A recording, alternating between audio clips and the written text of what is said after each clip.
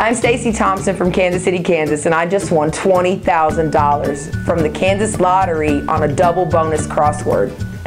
I was calm and my husband was crazy. He couldn't believe it and he couldn't catch his breath and he kind of fell out on the bed, and I just sat there in complete awe, like, this is really happening.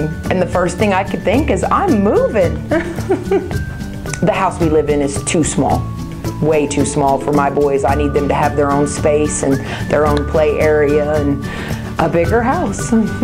I do not let him pick tickets because he doesn't ever pick any good fun ones. I pick the good fun ones, but this time he did a really good job. Picked the perfect ticket this time. This is the best decision besides myself that he has ever made.